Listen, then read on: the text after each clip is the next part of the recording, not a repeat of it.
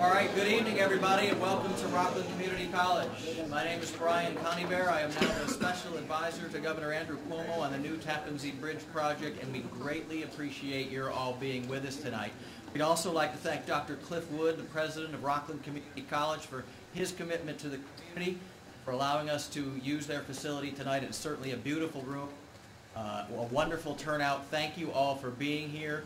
On behalf of the governor, what we are dedicated to doing is holding 50 to 100 of these public meetings, large and small, across both Rockland County and Westchester County in the next month or so to try to inform as many people as possible about the constantly evolving plans here for a new Tappan Zee Bridge.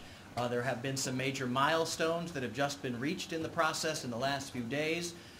3 bids were delivered to the state last Friday. Tell you a little bit about those tonight. The final environmental impact statement was released by the federal government yesterday. We'll give you an overview of what that means and some of the unprecedented efforts to mitigate the effects of construction on a new Tappan Zee Bridge. We have some of our esteemed experts here who know this process much better than I do. They have been working on this literally for years and years and years. And I would like to introduce some of them to you right now. First, we have Tom Madison. He's the executive director of the New York State Thruway Authority and the New York Canal Corporation. He's also a former commissioner of the New York State Department of Transportation and Federal Highway Administrator at the U.S. Department of Transportation. He knows these kind of things inside and out from both federal, state, and local level. Tom, thank you for being here. We also have with us Mark Roach. He is a principal at Arup Engineering, project manager for major construction projects like the Tappan Zee Bridge. He's worked on complex bridge, rail, and highway development projects around the world. Mark knows an awful lot about this. Also with us is Larry Schwartz. Larry Schwartz is secretary to Governor Andrew Cuomo, and he is a former deputy county executive in Westchester County. Thank you for being here as well, Larry. Also with us is Karen Ray. Karen is the Deputy Secretary to the Governor for Transportation. She also served as a top aide to U.S. Transportation Secretary Ray LaHood in Washington. She was a key part of President Obama's high-speed rail initiative.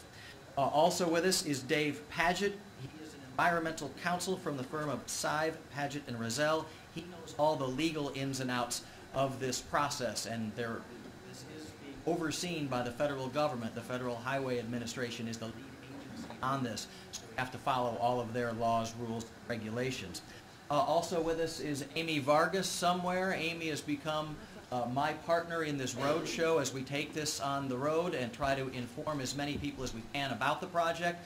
Hopefully you got question and comment cards outside. Fill those out. We're going to try to answer as many of those questions as we can tonight after we give you our presentation.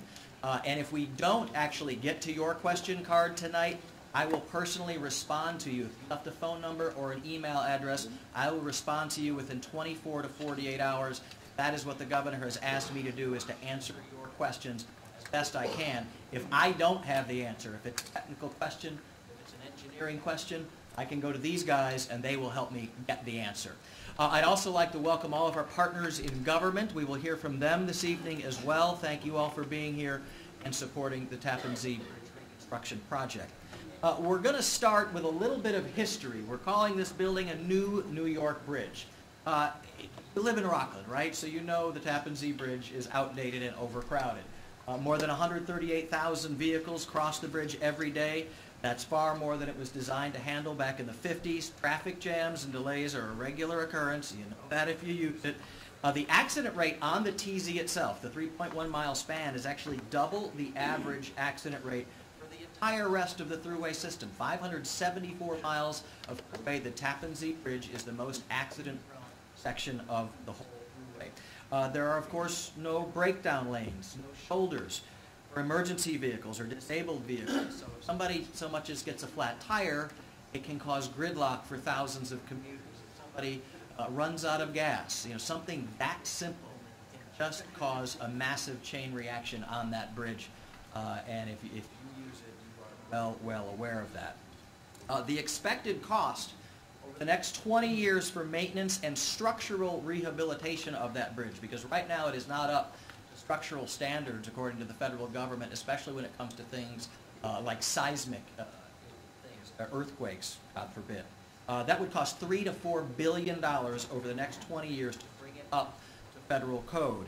The amount already spent on the bridge maintenance, just keeping it up and running, all the deck replacement, the painting, the usual maintenance over the past decade has been $750 billion. So a lot of money has been spent to maintain the current span.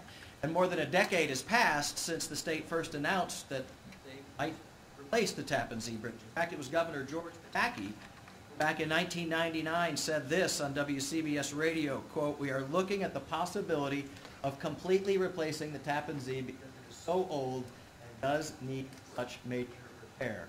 Well, more than 10 years later now, 430 public meetings have been held on the future of the TZ. There have been 150 different concepts discussed, and $88 million spent on various studies, but nothing has really been accomplished. Then Governor Cuomo took control and ended the dysfunctional discussion. He accelerated a comprehensive and thorough review process that incorporates all the past studies. So that $88 million figure, that wasn't wasted. All of that knowledge that's been gathered over the past decade is moving forward in the new span as well. He also got a historic design build law passed up in Albany. We'll explain what that means a little bit later in the presentation, but it should make this project much more affordable for taxpayers. He's also assembled a team of national experts to take a look at this, to work on this, and to make sure it is a success, and to try to mitigate the effects for residents who live around the bridge. And the plan for this new bridge, it should last a minimum of 100 years before it needs any major structural repairs, and in fact, it should last much longer than that, as long as 150 to 200 years. So, without further ado, I'm going to turn this over to Tom Madison, the Executive Director of the Thruway Authority. He's going to go into a little bit more about the options on the table and how some of the decisions have been made so far. Tom. Good evening, everyone. So when the governor took control of the process, as Brian just described, it became apparent that there was really three options to consider. The first option is let's keep the old bridge in place. And what would that involve? Well, you already heard some of the cost factors from Brian, but it essentially would involve us spending about $1 billion over the next 10 years to maintain the structure in the fashion that it currently is.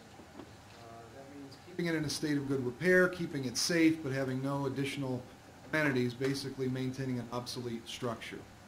Over the next 20 years, it would require anywhere from $3 to $4 billion in more significant capital investments, older and older, some more structural and more expensive repairs that would be required. And we still would not see any appreciable difference in congestion. We would not have a different safety profile than we have on the existing structure. We would not have possibility of transit. Option two would be to build a brand new bridge, as we're discussing and moving forward with now, but also incorporate a county transit system. And of course, this option was discussed, and there was a lot of deliberation about various types of transit alternatives over that last 10-year period of alternative explorations and deliberations. What we know is that transit is very expensive, and in particular, when you think about bus rapid transit, which really the focus of a lot of discussion in public that would effectively double the cost of the project that we're looking at today. It would involve many more years of additional study and additional permitting and environmental reviews. So we arrive at option three, which really is the most sensible, the smartest option, given the situation that we're in right now, given the economic circumstances, but also given the need to replace this bridge as fast as possibly can. Invest $5 billion today, state-of-the-art, transit-ready structure. A new bridge that will give us more general-purpose lanes for traffic to utilize. We'll have extra wide shoulders on the new structure. We'll have emergency lanes so that vehicles can access motorists when they're broken down and help get accidents cleared more quickly so that the congestion will be alleviated considerably. We'll have a dedicated bus lane capability.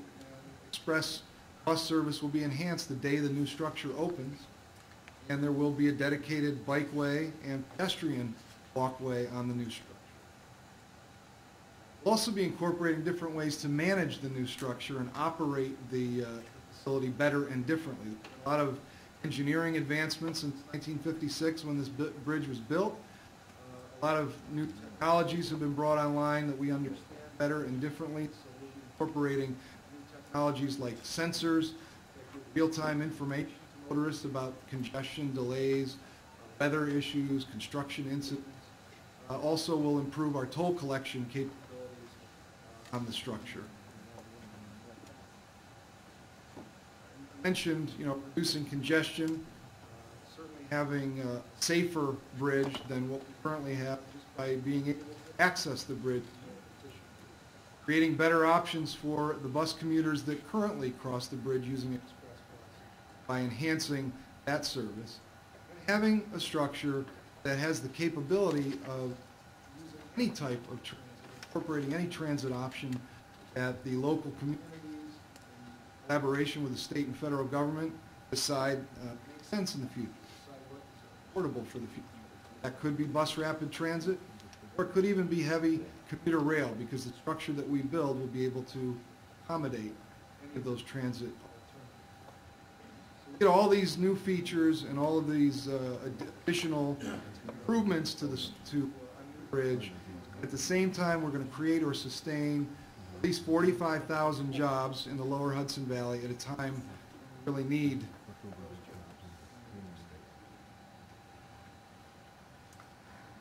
Mark Roach is now going to talk a little bit more about what bus rapid transit is and some of the environmental issues concerning the project. Mark. Thank you, Brian. I'm an engineer. I've had the benefit of part of those studies that we mentioned for years. And I have the opportunity to sort of tell you about some of the details that we've learned. And one of the things that we've looked at closely is RT. Spend a moment or two on that. Because a lot of people have commented that it's very expensive and it seems out of line with some RT systems. Why is that? Well, let me get to that, but first let me tell you what's the characteristic of RT, rapid transit. It's a train with rubber tires. Just like a train, you have to be able to depend on it. You have to be able to say, I know that that train or that bus is going to leave that station at 10:51. I'm going to be able to get home at 11:21. You need to have that certainty, that reliability. The bus has to feel to you like a train. You have to be able to say, as a mother or father, if I go to work, something happens to my son or daughter, I know I can get home on that bus in 20 minutes or 30 minutes or whatever it is. You have to trust that reliability. Because the day you don't trust that reliability, you will never take the bus again. If that bus gets stuck in traffic, you'll never take that bus again. You won't be able to do what happens in an emergency, what happens in normal life. And to make that system reliable, it has to be in dedicated lanes. You can't let the bus in normal traffic, because you know what happens out there. 7, it backs up. You can't let the bus get caught in that, because you need that bus reliability. Instead of calling it BRT, bus rapid transit, bus reliable transit, the phrase that's used. And to make that, so I've had the opportunity to look at, say, across from Worcester to Suffern, what does it take to put dedicated lanes at 30 miles? And we've gone location by location by location, and I get lots of familiar faces here. Try and understand what that is, because we must accept that we're not building in the countryside. We're building in a community that's up against the border, right-of-way, throughway. We all live here. It's not an open space. And that means that we can't just go through a cemetery with a BRT and those dedicated lanes. We can't go through some homes.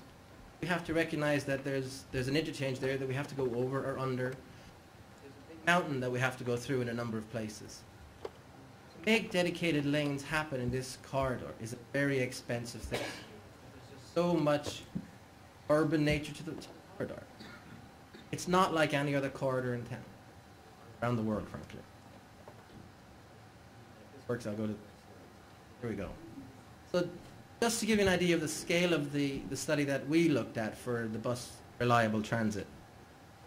If you wanted to use the system, for example, the idea is that you should be able to walk out of your house, potentially in New City, get onto a bus that's 500 feet away from your door, go down local roads, get onto a dedicated lane across the corridor, across the bridge, in Westchester, potentially get off at the Palisades Mall, at Platinum Mile or in White Plains.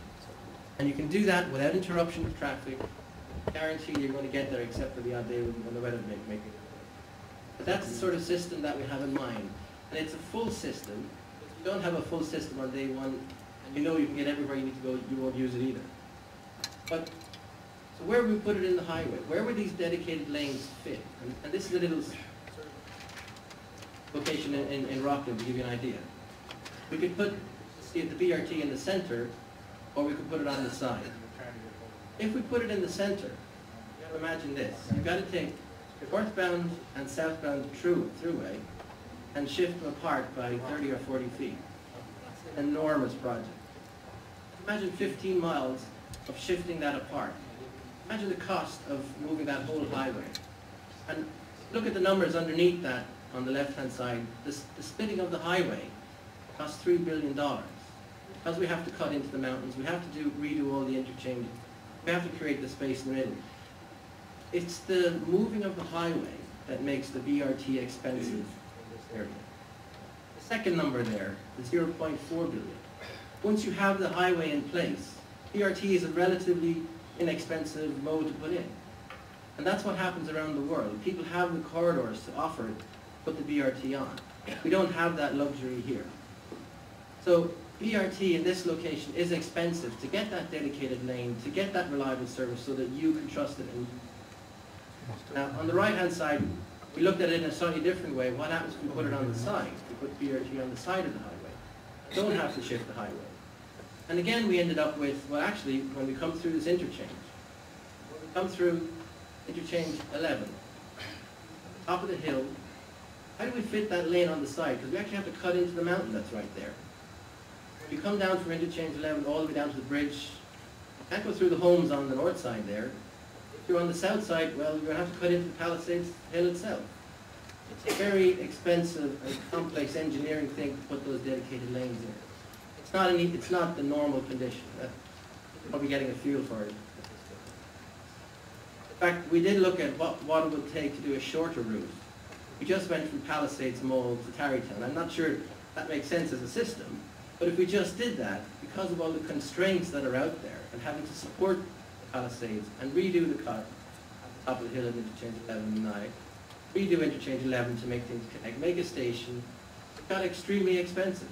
And it's almost $2 billion to move the highway around and to get over all the conditions and the constraints that we have to do.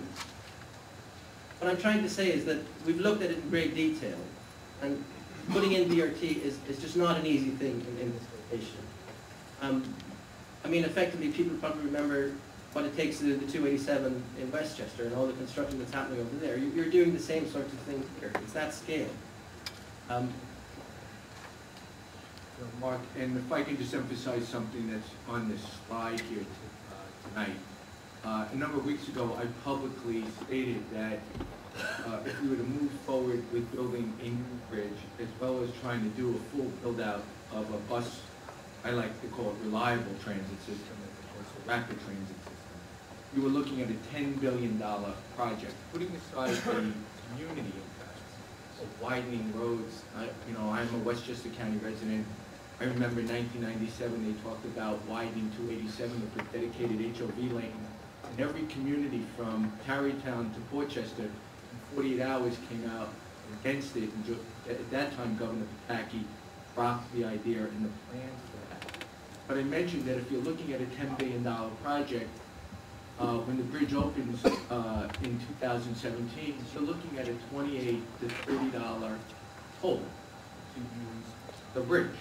And that doesn't include the cost to both Westchester and Rockland County when it comes to station maintenance of those bus stations, which means an impact on local property taxes which are way too high now, and that's why the governor introduced the proposed property tax cap. So when you look at the other options, knowing that a full build-out of bus rapid transit and a bridge at $10 billion is a $28 billion toll in 2017, and you know that option 3 certainly makes a lot more sense when you're looking at just getting that brand new $5 billion bridge with 4 lanes, with an emergency service lane, with 2 shoulders, and the traffic, and the gridlock, and the trucks sitting at the toll booths idling and emitting particulates.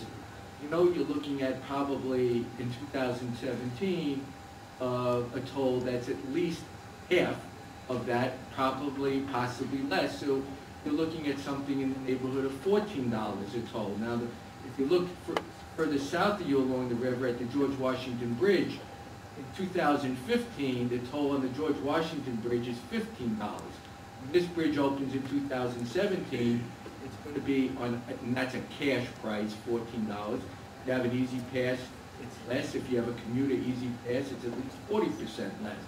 But 2 years after the George Washington Bridge is at a $15 toll, you're talking $1 or more less.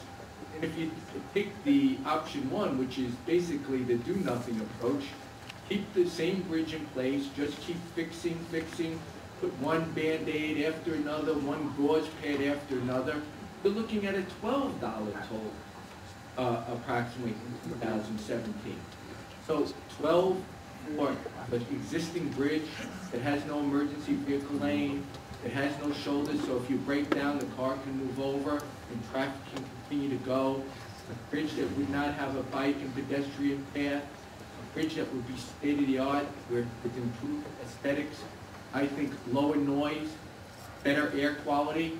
You're talking about literally a $1 to $2 difference in the toll, as opposed to a $14 difference on a full BRT. So the governor is clearly committed to mass transit, and he wants to work with our counties and our towns and villages to figure out what is a viable option. There will be a dedicated HOV lane. I've stated it publicly, at least during rush hour for buses on the bridge. And we'll work with the local communities to figure out a smart, long-term future solution when it comes to mass transit. But we can't do it in a vacuum, because any potential solution is going to have an impact on the quality of life, both on the Rockland side and the Westchester side. And we have to do something that's going to be both smart as well as affordable.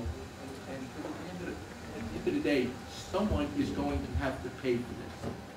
And we have to be smart in how we approach it. So I just wanted to add that so people just see the practical reality of this thing and the common sense. And the governor's commitment, not only providing a brand new bridge to improve the quality of life in the region and the economy, but do it in a smart, affordable, and sensible way. I'm just going to move off the BRT. I'm just going to talk a little bit about the final impact statements. I'm going to go through some of the issues that are probably more important that are highlighted there, but I let you all read the 750 pages. Okay?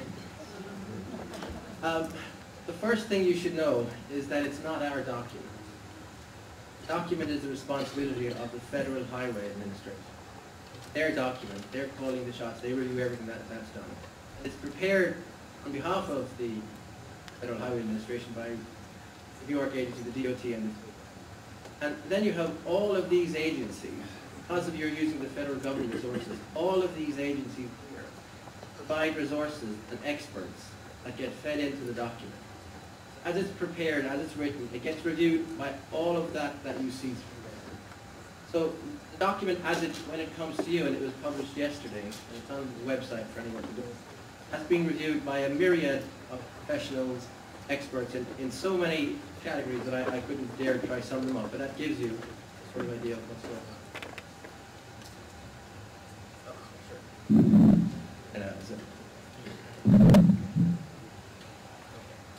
So in the document, there's about 3,000 comments that came from the DEIS. If I remember, that was published in February. 45-day comment period was extended by about 15 days, if I remember correctly. All of those comments are responded to in the EIS. Now, Not all of them get an individual response because a lot of them were the same thing repeated a number of times. There might have been about 50 different themes that we could discuss or you see that are in the document. But every comment is responded to. A lot of the comments were very positive. People were very interested in a better, a safer, and improved operations on the bridge. What does that mean? Well, the existing bridge is unforgiving. If you have a breakdown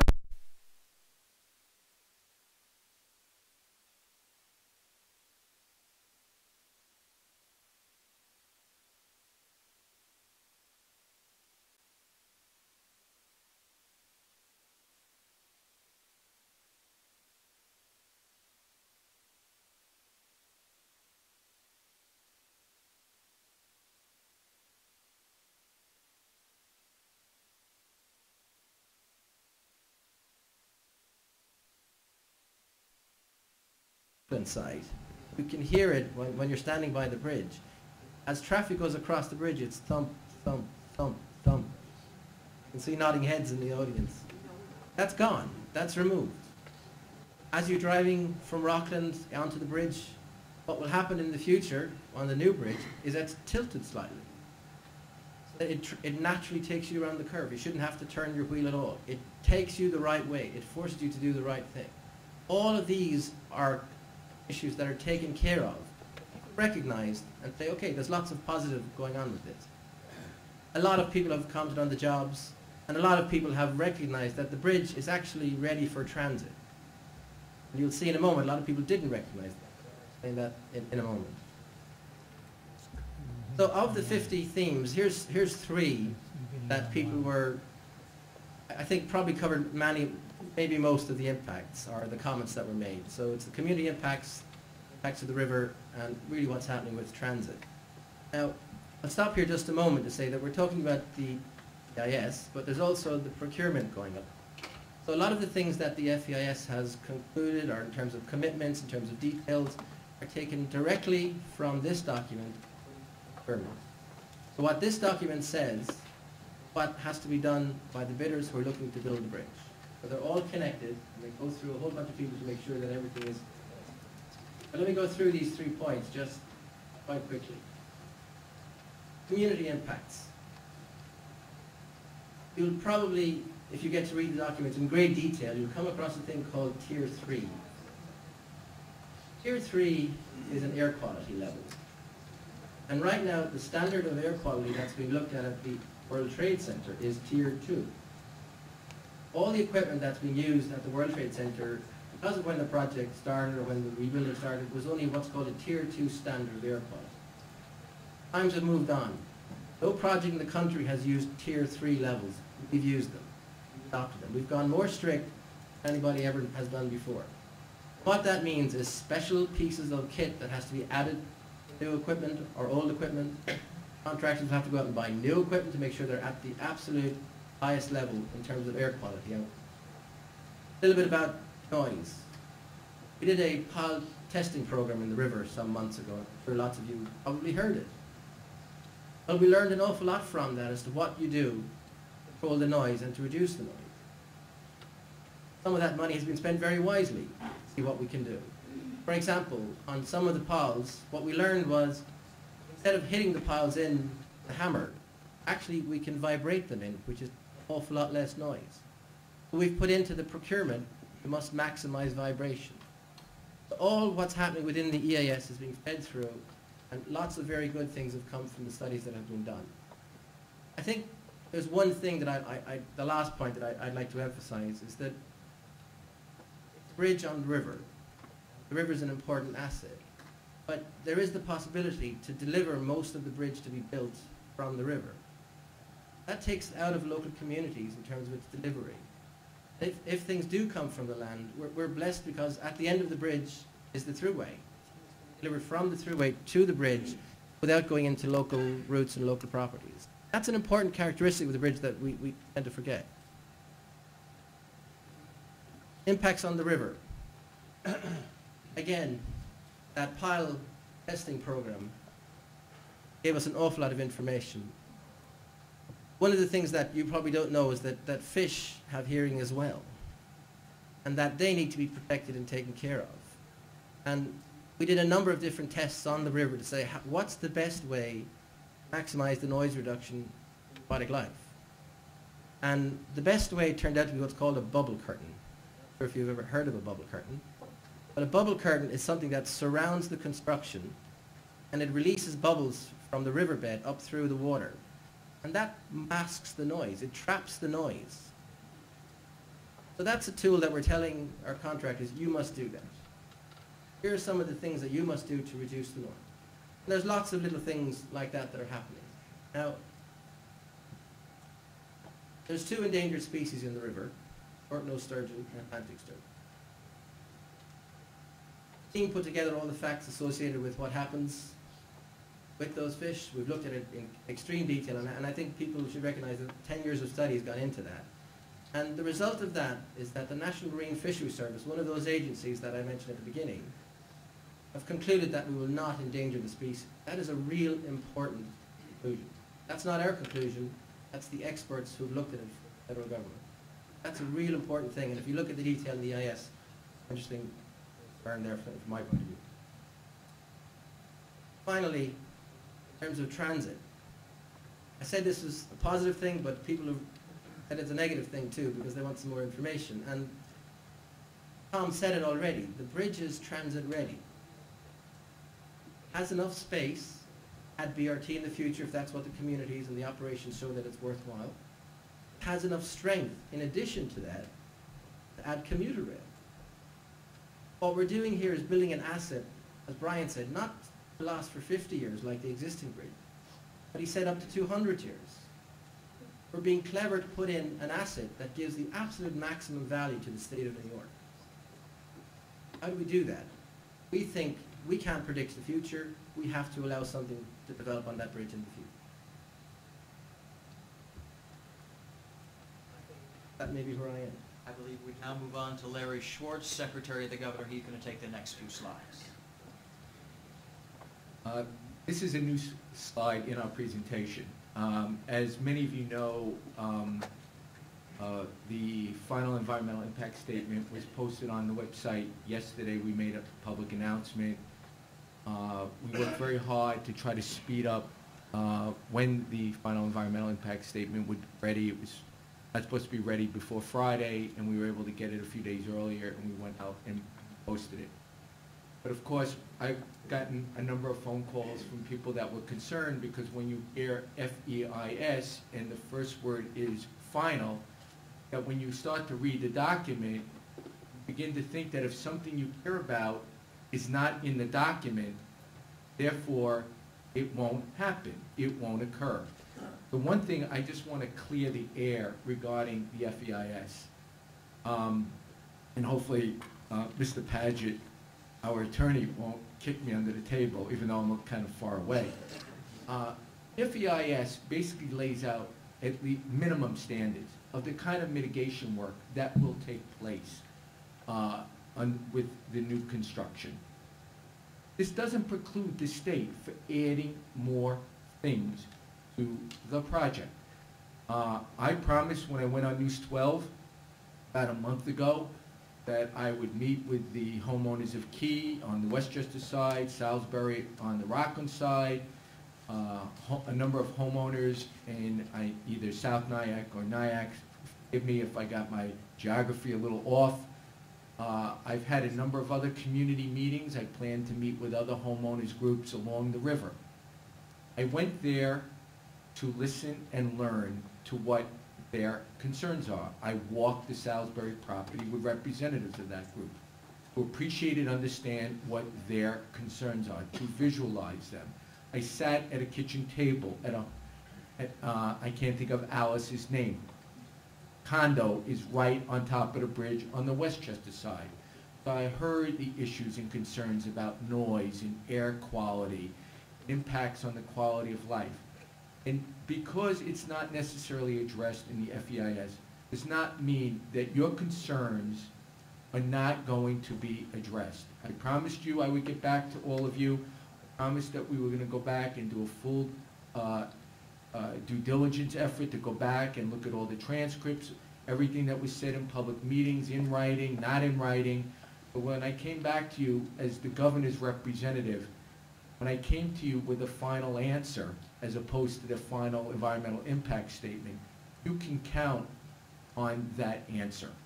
Whether we have to then put it in writing, we will work with you to ensure that whether Larry Schwartz or Andrew Cuomo is here or not, those things that we promised will get done.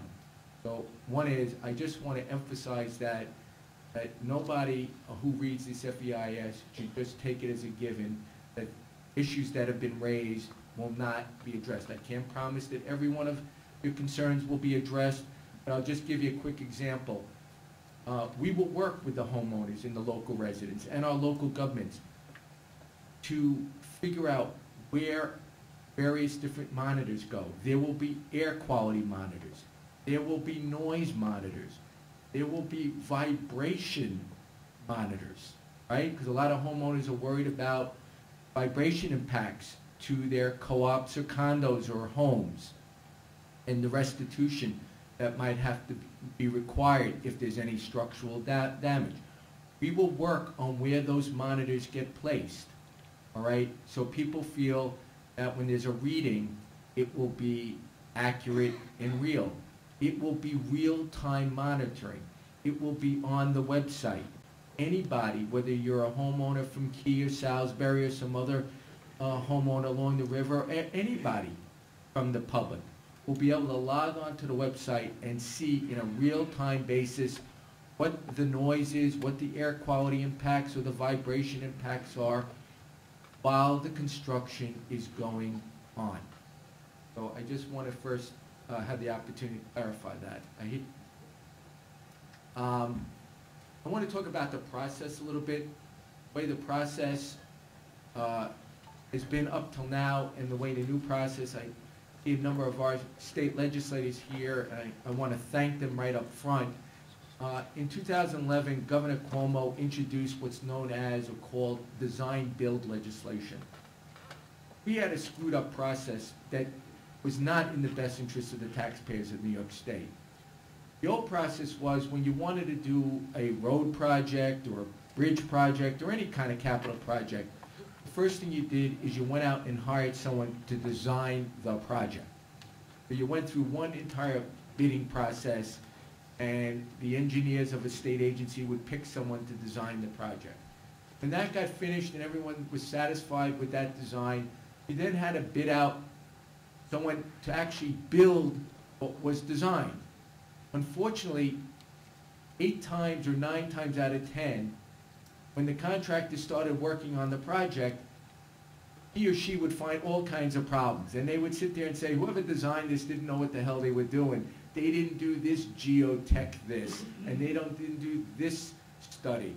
And they didn't design it right. And we have to do all these change orders, which resulted in numerous cost overruns and numerous delays. If any of you are familiar with 287, I live in White Plains. I've lived there since 1997, okay?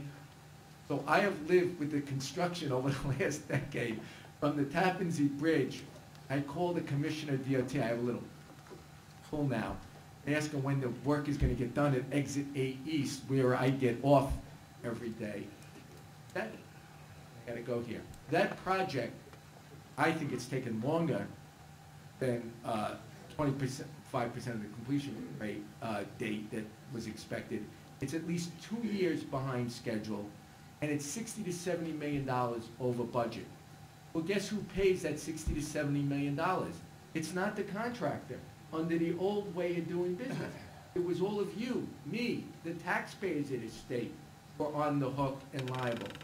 Under design build, the game has changed. Now, as was alluded to earlier, we started out with 4 design teams that were interested in bidding on the new Tappan Zee Bridge. Internationally well-known teams.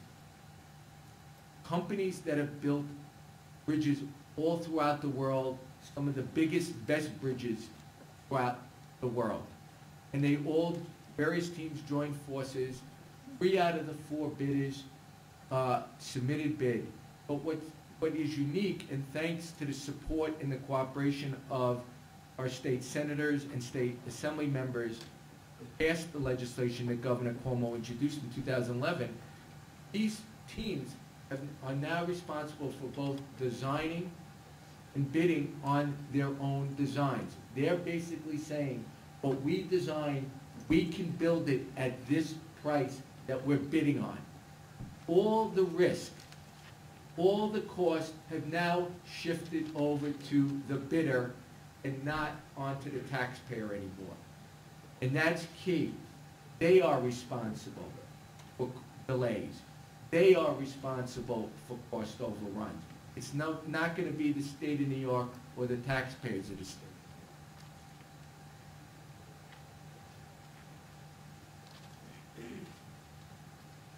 The 3 bids. You can see from the picture there, this just shows you how comprehensive and thorough the FEIS is and how comprehensive the bidding process is. These are the 3 bids that came in by 4 o'clock on Friday. As you can see, 70 boxes, 750,000 sheets of paper, okay, hundreds of pounds. They had to actually bring them in on those wooden pallets, okay, when they got here. And as part of now the process, we have assembled some of the best and brightest bridge builders, engineers, architects, bridge designers to begin looking at these various proposals. They're reviewing the proposals for completeness and compliance. We're doing this with the federal government, who is the lead agency on this process. One thing that I have said from the very beginning when the governor asked me towards the end of the legislative session to get engaged and involved on the Tappan Zee Bridge process, that we are going to make this procurement process as open and as transparent as we're legally allowed to do. We are walking through with the lawyers right now in the federal government. We are talking to the bidders to make sure that we can create a public process where you understand what's involved in these bids, what the designs are going to look like. We just ask for your patience because there's issues regarding proprietary information. We don't want to be sued by any of the bidders. We don't want to be in violation of any federal laws.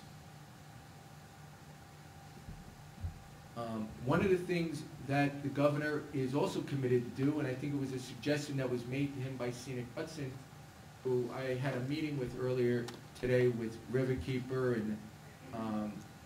and Tri-State is Transit Group, is we're going to create a blue ribbon panel / selection committee that, again, will not only be made up of some of the best experts in the bridge world, but we're also going to have people from Westchester County and Rockland County government, as well as other representatives of the public, to be able to weigh in on the aesthetics and design of a new Tappan Zee Bridge.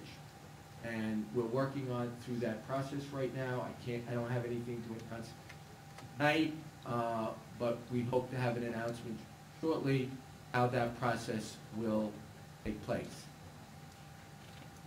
Last thing I want to talk to you about is, there's 2 phases to this project. Maybe there's more, but I at least look at this project in 2 phases. One is leading up to the beginning of construction, and one is during construction. Okay? We are here. We are not going anywhere. I live in Westchester County. I've been living here since 1993, White Plains since 1997. The governor asked Brian Conybeare to join the team. Okay? Brian lives in Elmsford in Westchester County. What did I say? Huh? I'm sorry, Eastchester. Yeah. They transplanted him fast. That's where we're going to put the dedicated BRT line. No, it said over our dead body, by the way. Amy Vargas, who Brian mentioned, is a Rockland County resident. We're opening up offices next to the Thruway Authority office in Tarrytown. We're adding more members of the team. They will be from the Westchester Rockland area. We are here. We are residents. We serve in state government, but we serve you. We are going to be here. We're going to be out in your communities. We're going to be proactively talking to you. Brian is here. Amy is here 24/7. I have a few other responsibilities. Besides the Tappan Zee Bridge as Secretary to Governor, I can't promise you I'm here 24/7, but I'm going to be here a lot. I've been here a lot over the last month. You have my commitment, I'm going to be here. But we are here, boots on the ground, to answer your questions, to respond to things, to get you answers, to get your input. So we are here to represent you. The governor is going to hire what's known as an owner's representative. You are the owner. The government is the owner. So while the contractor will have his own team to work with the community, we will have our own team to work with the contract, to work with our local government partners, to work with the business community, homeowners, all our stakeholders. Last thing I just want to mention is, as part of our public outreach effort, we opened up, some of you may have already tested it or used it. We have a toll-free number you see here on PowerPoint. In addition, we have a new website. Our commitment, my commitment, Brian's commitment, all our commitment is, if anyone calls with a question, it won't be someone to man it 24/7 or staff it 24/7. Our commitment is, there will be someone to staff it during the day.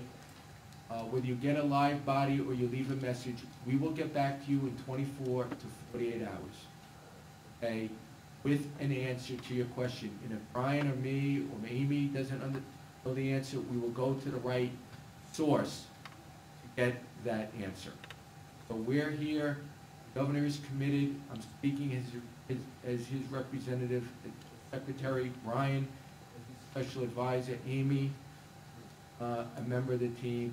We are here, we're committed, to work with you, to listen, to learn, be clear and concise and straightforward so you trust us, but when we give you an answer, that's the final answer, and that answer, that commitment will not change in the future.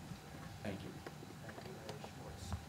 We have a couple of other people on the panel as well. They're going to help us answer questions, because that's why we're here, is to answer all your questions. I'm being an awful lot of these question cards.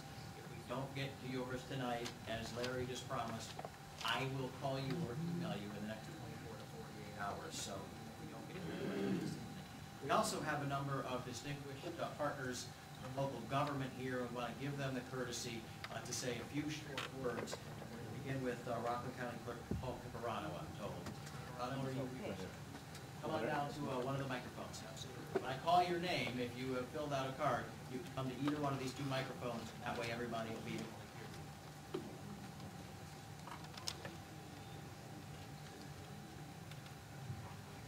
hear you. I just have a simple statement. I just want to commend all of you for being here tonight, providing the information that we need to make an intelligent decision and in support of this project.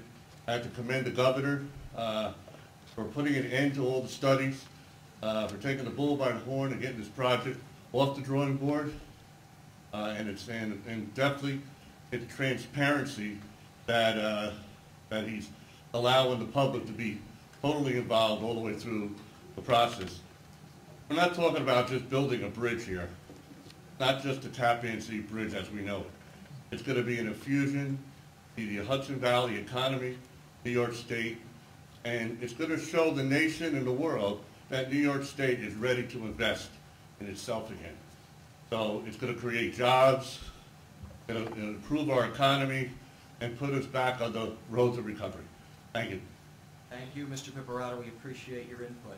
But we also want to hear from the chairwoman of the Rockland County Legislature, Harriet Cornell. Harriet, I saw her somewhere.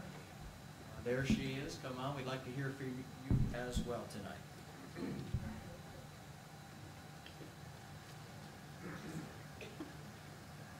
Good evening, and thank you very much for coming to Rockland once again. Like Larry Schwartz, no project has consumed my thoughts more than the Tappan Zee Bridge project. I was in my car in 1998 or 1999 when I heard Governor Pataki say there was going to be a new bridge, and I almost drove off the road. There have been 4 governors over this period of time, and because I had heard over the years many tales of homes that had been lost to the thruway and the bridge well over 50 years ago, I wanted residents of my county to be informed, take heed, and be aware of the potential impacts and to participate in the process. So that's the role I have played over these many years, particularly since 2005 when I became chair of the legislature and set up regular summits for exchanges of information and ideas between state officials and residents.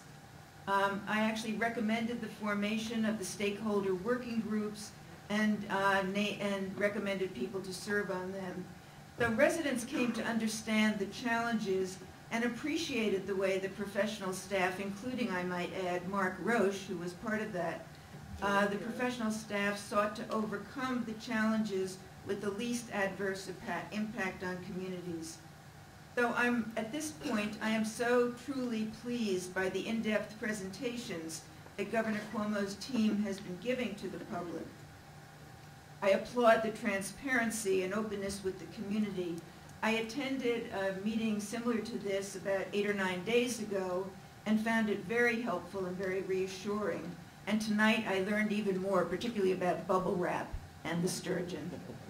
I was away for a few days, so I haven't had time to read or the FEIS, and certainly not to digest it, and I'll be going through it over the next week. I'm particularly pleased about the Blue Ribbon panel. It's something that I consider very, very important to have a design that is in fitting with the beauty of the Hudson Valley, so I love that idea. I believe that the accelerated Tappan Zee Bridge project is a priority. A safe and modern bridge is of paramount importance to the region, the state, and the entire Northeast. Certainly to those commuters who drive it every day, and certainly to those people who are going to be building it for us. I appreciate the commitment to building a bridge that will be able to handle commuter rail, bus rapid transit in the future, and that dedicated lanes will be used immediately for express bus across the bridge. I've already shared some of my thoughts with Governor Cuomo, with Larry Schwartz on design, on transit, on the environment, so I won't go through that tonight. I just wanted to say that over the years I have testified at many hearings, MTA hearings, DOT hearings, Port Authority hearings, and I think it's important to remember that Rockland and west of Hudson communities are really the orphan of the transportation system in the region. We don't have that one-seat ride. And I know that with the governor that we have, the man of action that he is, he can really work with the state of New Jersey to see that we get better service on the Pascack Valley line and maybe even take up the West Shore Railroad as well. So thank you all for being here, and thank you for reaching out to our community. Thanks. Thank you, Chairwoman Harriet Cornell. We also like to welcome State Senator William Larkin. Would you like to say a few words, sir?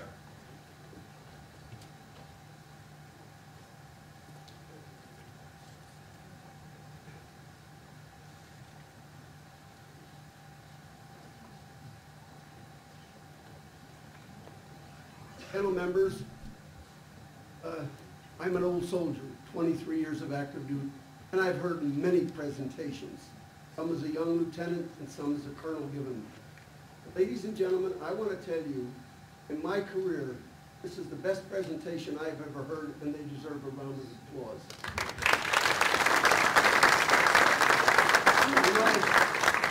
The governor has taken a bold stance. As Larry said, he called many of us in the Senate in and said, it is time to do something, but to do it properly.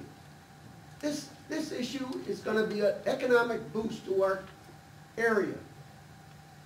We have people out of work. This will create thousands of jobs, thousands of key jobs, not sweeping a broom or something. Technicians. But I liked, one of the biggest things I liked when I heard the first briefing was the fact that the governor is so set on making sure that each and every one of us have an opportunity to look at this and look at it from our own perspective. This is a serious matter.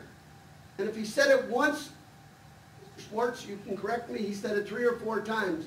We cannot walk away from the safety issue surrounding a project of this magnitude. When we talked about the bubble, when I first heard it, I didn't know. And my grandson said, "Grandpa, I'll show you." Now I know. Very important. But you know, I hear people say, let's not do anything until we do the rail. Let's not do this here. This project that the governor has put together for a bridge, in my opinion, is the right thing at the right time for the right needs and the necessities of both counties. We can always add to it. You know, when you give your child an allowance, and as they get older and they mature, you add another $1. They like you a lot better. But we're going to look at that. You know, it's not the same. Well, let me just say that I support this 150%. I think that this is an issue that has been dragged and dragged and dragged. My big thing as a legislature, when I see them asking for new money for it, and you're just putting patches over patches over patches, and we're not addressing something. One of the things that Tom and the gentleman to your side, Mark, said about pulling over to the side. I've crossed over this bridge, and I've seen vehicles stop, trucks. And there's always that question of somebody's going to bang into them. What we've done in this new plan, I shouldn't say we, what the key people has said to this is a plan that's needed. I want to tell you, I support this 150%. The team the governor has put together, we should all be proud. Because let me tell you something, they're not working an hour a day or half an hour. The hours are immense, but they're committed. And so is the governor and the rest of us that support you. Thank you very much for the opportunity. Thank you, Senator. We appreciate your support, sir. How about State Assemblyman Ken Zabrowski? Would you like to say a few words, sir? We are going to get to your questions as well. I have a whole lot of those. Thank you, and I'll be brief so you can get to the public concerns. Let me first thank the governor and his staff for coming here today. You know, in Rockland County over the past decade, I guess probably maybe before, since Governor Pataki first said that he would rebuild a new Tappan Zee bridge, it sort of became a joke. When you were going to describe something as being absurd, you say, yeah, I'll do that when the new Tappan Zee bridge is built. But really, this governor has taken the bull by the horns and brought this project to where it is now. And are there concerns? Are there environmental concerns? Are there mass transit concerns? Certainly. But the reason why we're even having this conversation, that we're in this room today, is because the governor and because you folks up on this panel have done all the hard work and really, even in this economy, brought this very necessary project to the forefront. Your outreach to the community is welcomed. We thank you for coming here today. Certainly, the governor hasn't just dispatched a couple of interns. He's certainly brought his team that is truly making the decisions and advising him to our communities, and that's important for everybody to see in Rockland and Westchester counties. Just a couple comments. I'm glad to see Secretary Schwartz, you've said that this is going to be, that the report that came out yesterday is almost a minimum standards, that you're going to, I ask that you continue to be sensitive and continue to monitor, because things will inevitably change. Things that were said are going to go one way may go a different way, and I'm glad you're going to have all those monitors in place and will take into account the concerns and what's going on in the living rooms and in the kitchens of the residents that are surrounding that property. You know, just a couple questions on mass transit. I'm very happy that the governor has said that this project will be mass transit ready, and I agree with you in terms of getting this up and going, and that it is probably cost prohibitive at this point to do the full corridor project. I would just say that I think what I've heard from my constituents is that they want to see that there perhaps as this project is going on or as it's completed, that there are set goals and standards that they can look to. What they're concerned about is that this project will be built, it'll be on the back burner, it'll be in another part of the state, and this will be something that languishes for 30 or 40 years, whereas if we recognize that this is a necessary transportation corridor, not only probably for this region, but for the entire state and the entire nation, that we could have a set sort of standards or goals that the public can look to. When you're looking at the bids, I ask that you keep that in mind so that should there be a mass transit, whether it's BRT or light rail component in the future, you look at these bids so that you see what the impact may be in the communities 5, 10 years from now when that full corridor is going in, so that we minimize those impacts. I don't want to be in a room 5 or 10 years and say, well, we can't do that to minimize the impact on our communities because the way the bridge was built 5 or 10 years. So I ask for that type of forward thinking. And just lastly, in terms of the tolls, that you recognize that for Rockland commuters, we don't have a one-seat ride into the city. So that when you look at the toll structures, you look into both commuter reductions, but also reductions based upon where we are. We have to use the bridge. We can't really get back from Westchester or back from the city without going over the Tappan Zee Bridge or the George Washington Bridge and paying those tolls. I know Staten Island has a reduction. I ask that that type of mechanism be looked into for Rockland County as well. In fact, I introduced a bill this year, 9881, to do just that. And I just think that we shouldn't look at this as just the residents of Westchester and Rockland who go over the bridge have to pay for it. You know, if you look at other transportation projects around the state, I don't believe the residents of Manhattan are footing the full bill for the 2nd Avenue subway project. And I don't think the full bill should rest on the shoulders of Rockland and Westchester. So I ask, as you look for that we consider that as well. But frankly, I really want to reiterate my thanks to the governor for really getting this project up and running and for the way he's brought forth his team to really listen to the public. Thank you. Thank you, sir. One more local government elected official, and then we'll get to your questions. Supervisor Christopher St. Lawrence of the town of Brown Post.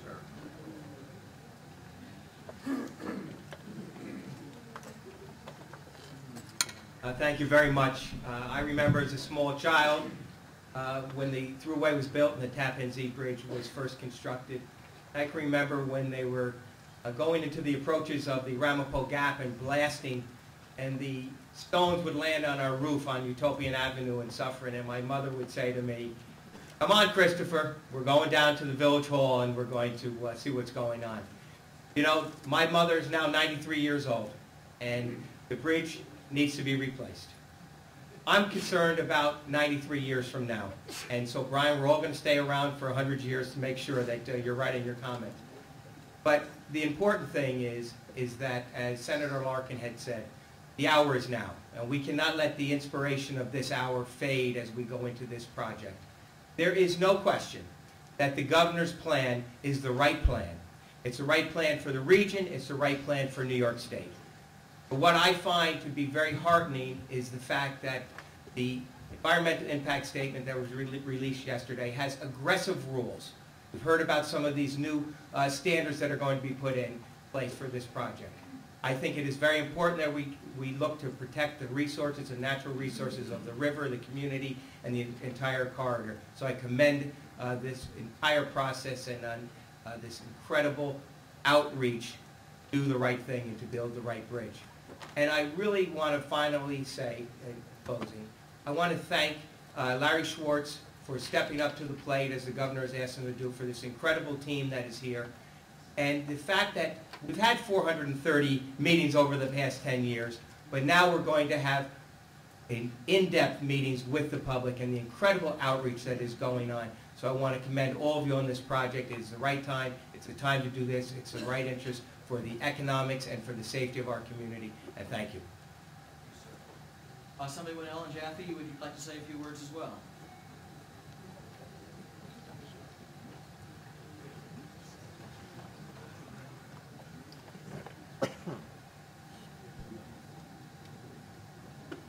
Thank you very much. I've been a part of those 10 years of meetings.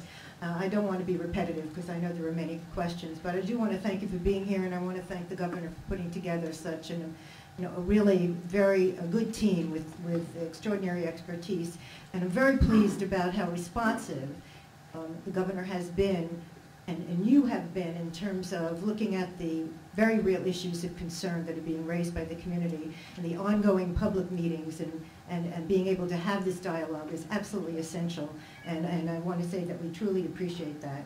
I also want to just briefly mention something that hasn't been mentioned before, and I do want to reiterate the very real need for looking at the economic development and the businesses, especially in the river villages, in terms of providing them assistance in moving forward during that construction phase. And also, given what happened with the building of the first bridge in South Nyack, the loss of that economic opportunity, perhaps we can work together, and I know you promised, Larry, that we're going to have that meeting, to talk to the local businesses and local leaders in the community to assure that we can give South Nyack and Nyack area the opportunity to get that economic development back and to be able to help the local residents with their property taxes as well and through this time. Thank you. All right, now, folks, your questions. I welcome Fran Oldenburger of Blauvelt. Come on down to the microphone. You're welcome to ask your question. Fran, are you still here? Come on down.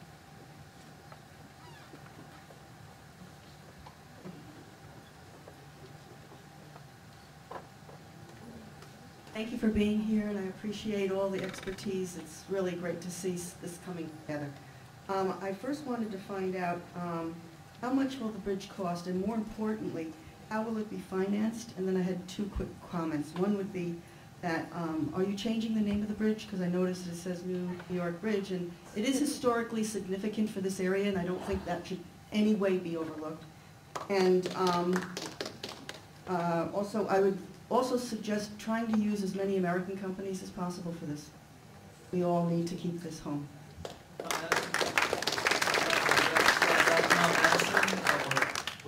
Sure.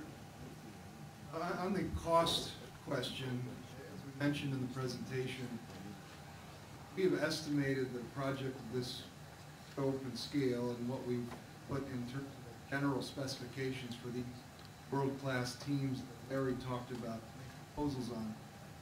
We looked at a maximum of at the range of about $5.2 billion. And that's the number that the Federal Highway Administration has approved and estimated. What we're hoping for in this design, build, best value procurement, which is new, a lot was said about the new law and how important it is for controlling costs, ensuring schedule, and giving the taxpayers and toll payers the best use of their dollars. We expect to see some competitive bids from these teams. We're hoping, not guaranteeing at this point, and while we got those 750,000 pages, we haven't seen the price yet. Part of this process is to study the technical aspects and then open the envelope on the price once we look at the technical bids. So we're hoping that it could be less than $5.2 billion. That's the range. Your other question is how will it be financed? And as we've said consistently, publicly, the centerpiece of the financing, and really the primary way of financing this bridge, is going to be pulled back throughway bonds. Now we're also have been, and we will continue to pursue vigorously federal support, specifically federal support in the form of a long-term, low-interest loan that will help us in financing the project. And we have requested a $2 billion loan from the federal government. So we need to wait until we understand whether or not we're going to get that or some other amount. The amount that we get will have a relationship with what those ultimate bid prices are when we open the envelope file.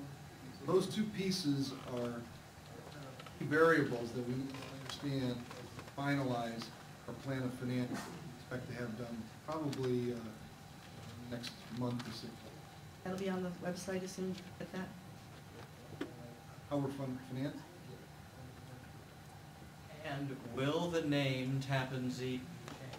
Is that under consideration? I know we have a new website. I think that was a domain name internet thing. Are we changing the name of the bridge? Do we know?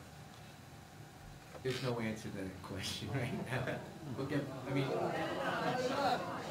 Well, what do you want the name to change? Do you want the same name? I'm not saying we're changing the name. I just don't know how to answer the question. I'm trying to give you an honest answer. It's never come up before. I've never been part of any discussion about changing the name. Yeah. So I will promise we'll get back to you with an answer to that question. Well, it also was named after that, but I don't think too many people supervise and know that. Its technical name right now is the Governor Malcolm Wilson Tappan Zee Bridge. That's its technical name. All right, Rita Van of New City, you have a question, I believe. Rita, are you still here? Rita is here. All right, come on down with your question. I need to put you on the spot there, Larry, sorry. I never come up.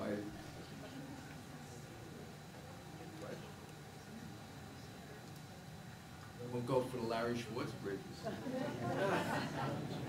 I don't want to bring First, forgive my ignorance with my question, maybe my first meeting attending about the bridge, but is it definitive that it's accepted going to go forward project? And secondly, if it is or will be, what is the timeline? Is there a timeline construction? So I realize there could be complications. Larry, you want to handle that one? Yeah. Governor, we're moving forward with building a brand new bridge. Our goal is to try to begin construction by the end of this year, the beginning of 2013. My understanding that it'll take approximately 5 years. When they say the 5 years, though, is like a grace period that could go on, I mean, imagine. Well, hopefully, as I mentioned earlier, under design build, say it's going to take 5 years. It's going to be 5 years, not 5.5, not 6, not 7, like it would have been under the old way of designing and building. Thank you. But Tom, I'd just you like want to add a comment to that, and while, again, like the $5 billion estimate, the 5 years is also an estimate at this point, and we won't know definitively until we see those 3 proposals and we going through the technical information, how they're presenting their designs, how they would be constructed. We may see a bid that says they can do it in less than 5 years. There may be some complexities to a certain type of design where it could take a little bit more. There is some flexibility there, and again, we'll know more when Larry has asked me to condense the 750,000 pages to have that for him in the morning. And I believe the final environmental impact statement that came out this week gives a range of 4.5 to 5.5 years. Is that correct, Dave Paget? Yeah. So there is a little wiggle, nobody knows. That's when those boxes are open. Exactly. That will tell us an awful lot. All right, let me see if I can read this handwriting. Robert Borman, perhaps? Robert Borman of South Nyack. Are you here, sir? Great, come on down. Did I get your name right? Close?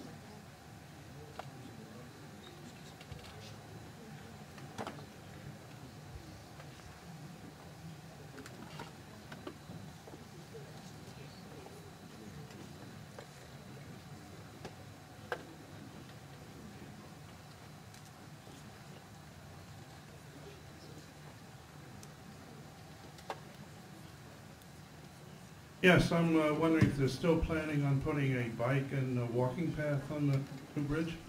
Yes. It is absolutely included in the FEIS, and all the bidders have to include it. Right? Thank you.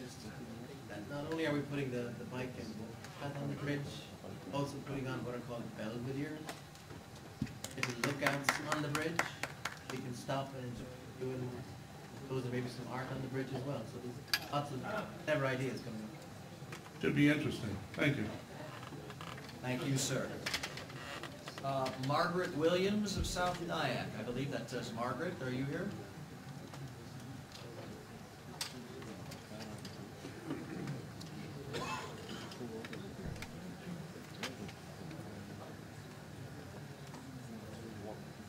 Specifically, who is the ombudsman that's been appointed by the governor, directly responding to the governor?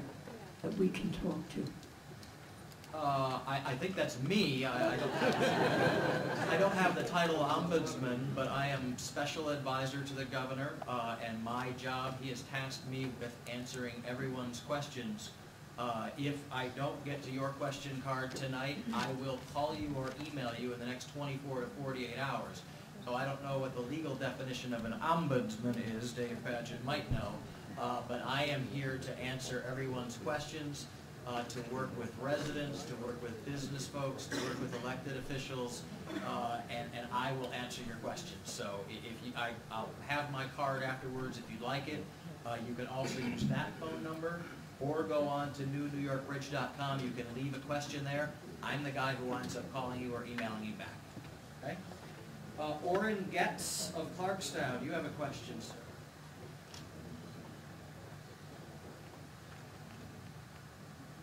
Yes, with the financing not all in place, how do we know how much the tolls are going to go up on the bridge when the new bridge is built? That's a good question, and Larry Schwartz alluded to that. Yes, I did. As I mentioned earlier when we were talking about the different options, and you saw it on the PowerPoint, we're looking at, I think it was option 2, when you looked at new bridge with the full BRT build-out, you're looking at a $10 billion number.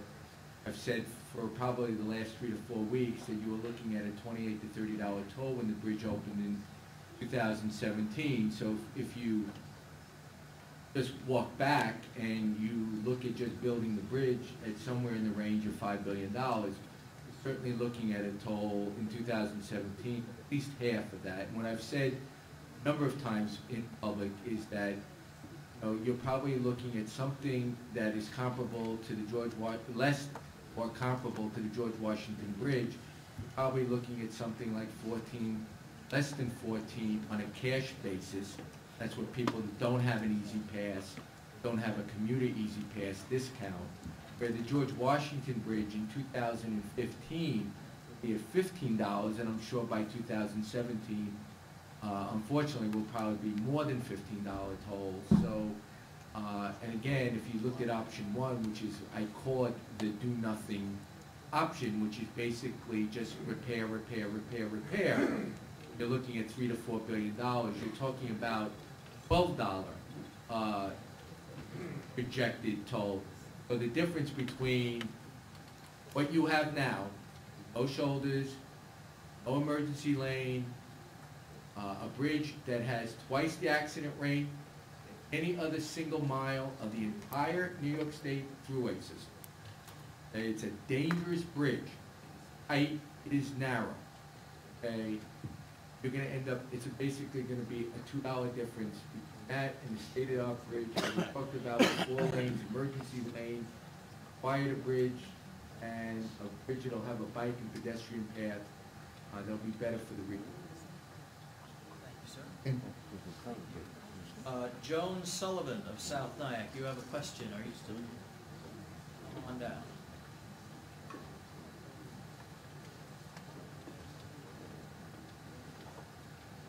That's news, by the way, folks. No one has mentioned that number. Valid difference. To me, it's a no-brainer. I had a number of questions. Try to keep them simple. My first question is, I'm not, well, it's not a question, it's a statement. I'm not an engineer, an occupational therapist. I look at things critically, I look at human performance critically, and I adapt that performance based on needs. I've looked at this bridge, and you're telling me that it's going to be 5 lanes in each direction, basically. I can't quite figure out how those 5 lanes are going to merge into the existing 287 corridor, which are 3 lanes, and how that is not going to cause the same kind of congestion that we have now. Matter of fact, one of your engineers at one of the meetings, and I don't know if he said it flippantly or not, but I raised the question of the noise on the bridge. Engineer, I think it was Mr. Conway, said, oh, we expect the noise to be reduced. and we all said, how can it be reduced? It's going to be 200 feet closer to our house. And he said, well, there's going to be so much congestion on the bridge, traffic isn't going to be moving, and there will be no noise. I believe that's the exact opposite, Mark Roach. Yeah. How can you take the 5 lanes and put them into the existing lanes? Second part of my question is with the bus, dedicated bus lane, once you're on the other side of the bridge, okay, the bus has its own lane going across the bridge, where does that bus go when it gets on the other side if you don't have a separate lane for it? You can't take away an existing lane on the other side of the bridge because that would then reduce the traffic lanes. So where is the benefit of having a dedicated lane on the bridge and have it funnel into the existing traffic lanes? Mark Roach, you want to reply to that one? Yeah. You can't take 5 lanes and put them into 3. And we're not doing that. Okay, how is it going to be? It's 4 lanes in each direction. And compare that to the existing bridge, which is a total of 7 lanes. We're having 8 on the new bridge, but the existing bridge operates as an 8-lane bridge because you know the movable barrier moves every day. So it's for the peak hour, so it's effectively an 8-lane bridge. And we're putting in exactly an 8-lane bridge. With wider shoulders. That's a bit of a wider shoulders. But if you would imagine coming across Rockland, you've got 4 lanes coming off. You've got 4 lanes in South Nyack. It runs straight into those. At the top of the hill, at interchange 11, it goes down to 3, and that's where you get a bit of a chalk. That's an issue. That's an operating issue. And I know Marie Lorenzi is concerned about that. And that's an issue. It's kind of outside what we're looking at for the bridge right now, but that's an issue of what we call traffic balance. Or, we're not doing 5 lanes. We can't do any more lanes that join in. And that's not the objective. The objective is for growth to happen. It's a transit solution. No more lanes. You can't build your way out of congestion. You can't do it. Around the world, the more lanes you build, where they fill up, it doesn't work. It's a transit solution. You asked one other question, what happens with the bus lane as it would come off the bridge? Right now, once it's operational, when the bridge would open, it would run for the 3 miles on the bridge. It really can't go that much further if you don't modify the lanes on each side. And you would have to come back into general traffic. But to add a lane for that bus would affect there's folks that live in South Nyack, it would affect the folks at the Keys, but that's not for us to decide. You know, we're trying to get the most out of this bridge, this asset, but it's going to take an awful lot more of us to get together to say, well, how do we make the best when it comes off the bridge? That's a much bigger question, which needs to be answered. Okay. Thank you, ma'am, for your question. We appreciate it. How about Gil Hawkins, the Hudson River Fishermen's Association, perhaps? Come on down, sir. That's all right.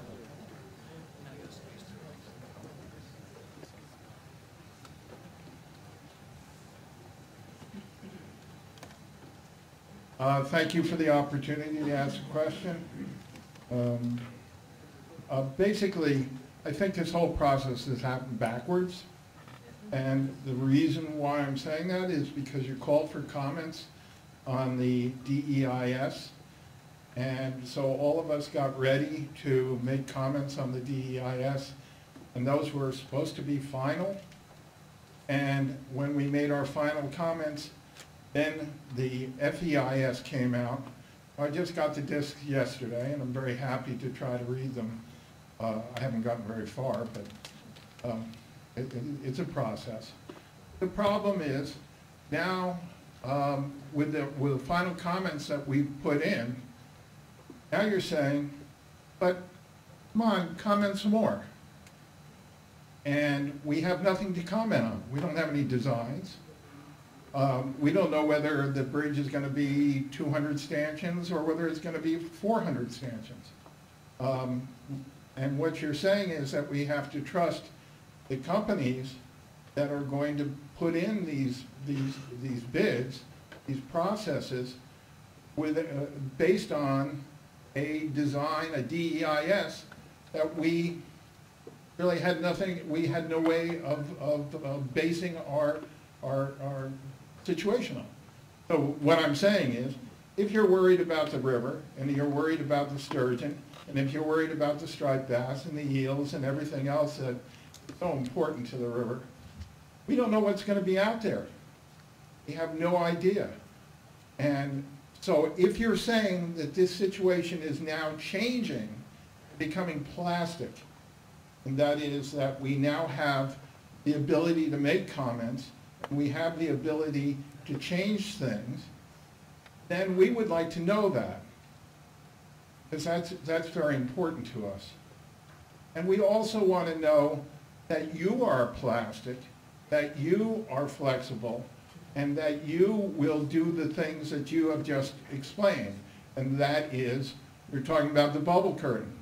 Well, what about the migrating striped bass in the fall and the spring?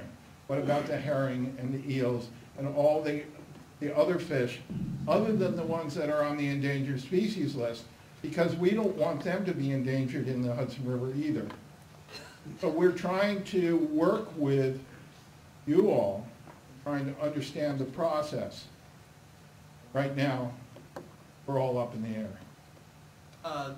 It is a little complicated. There is a 30-day window, as I understand it right now, since the final environmental impact statement comes out, you can make comments on it. Is that correct? There is nothing aberrational, odd, or unorthodox about this process. Nothing unique to this process. The draft environmental impact statement applied all respects with law, or several comments, Mr. Hawkins.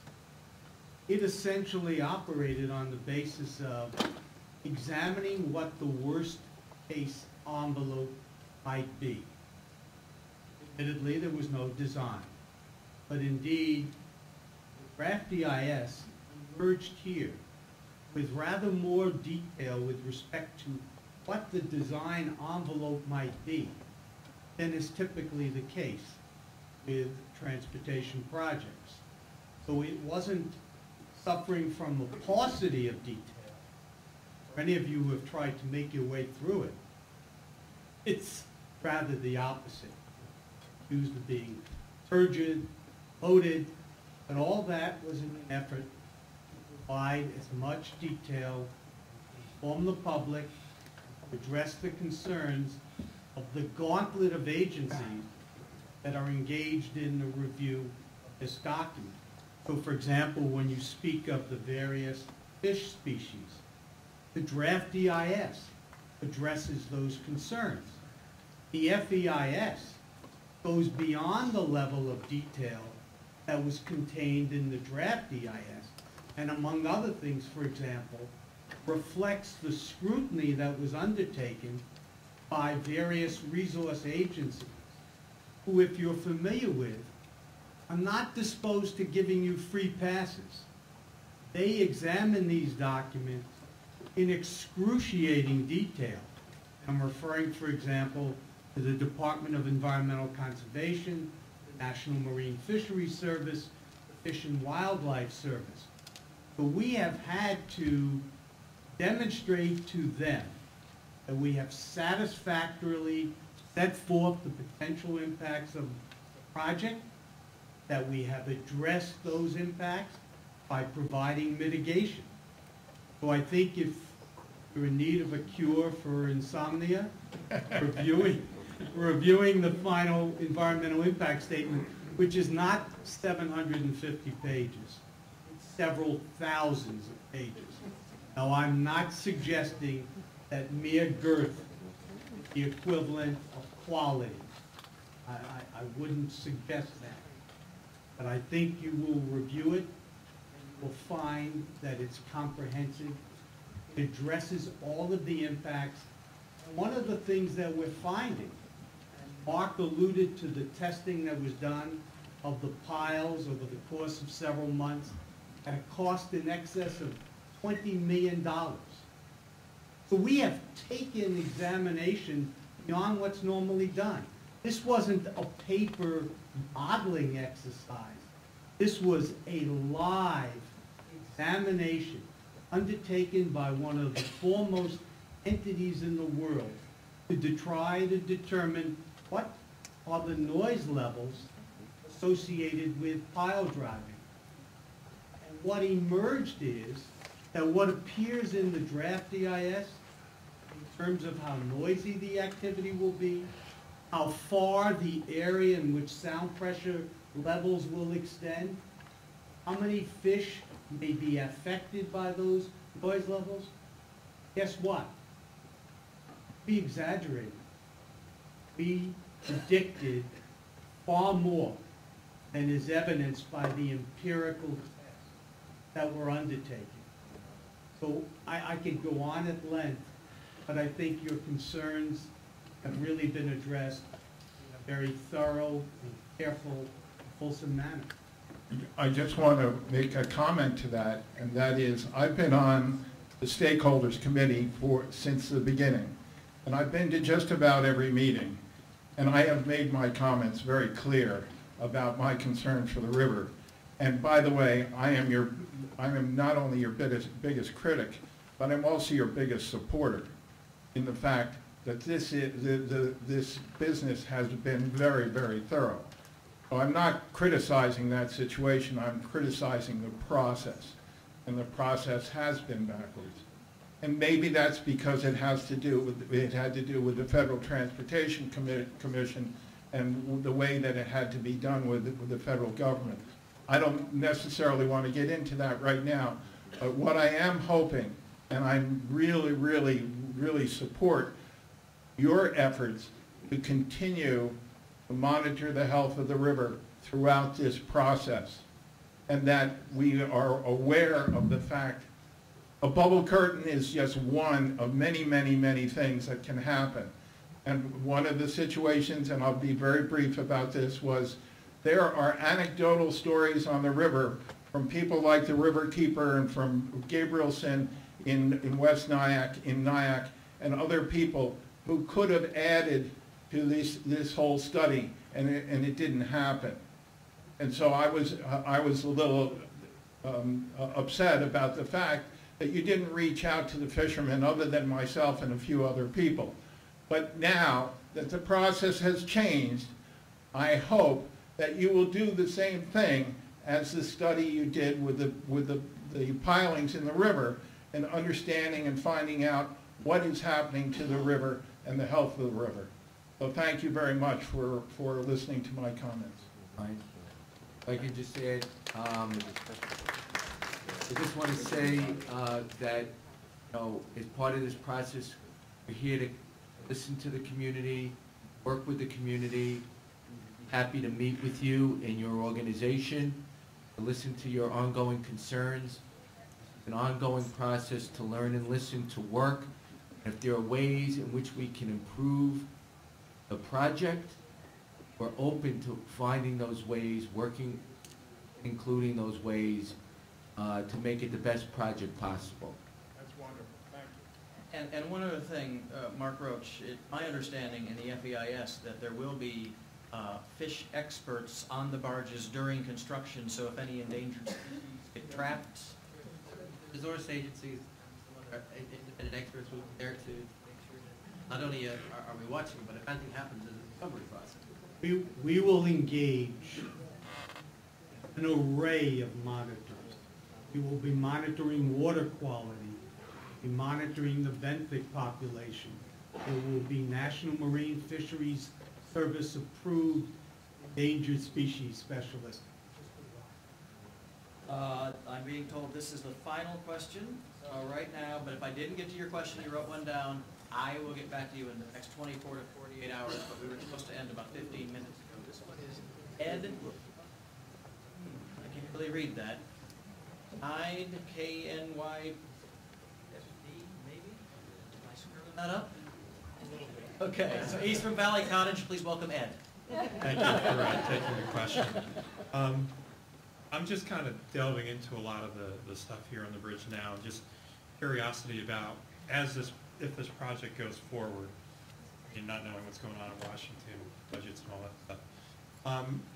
For the daily commuter, what kind of impacts does or do you expect daily? I don't commute daily on the bridge, but my wife does.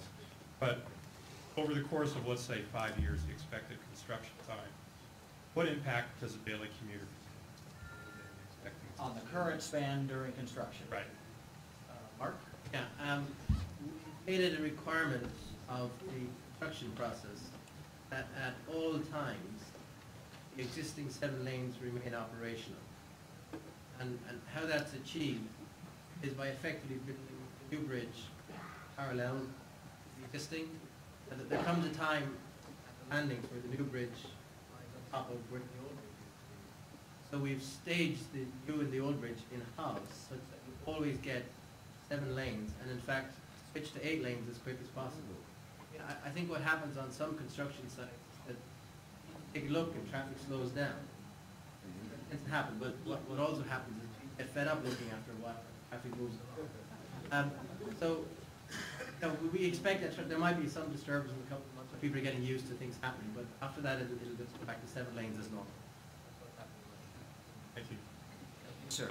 All right, again, if you did fill out a question card, I will get back to you. I will call you. I will email you. Thank you all for being here, and thanks again to Rockland Community College.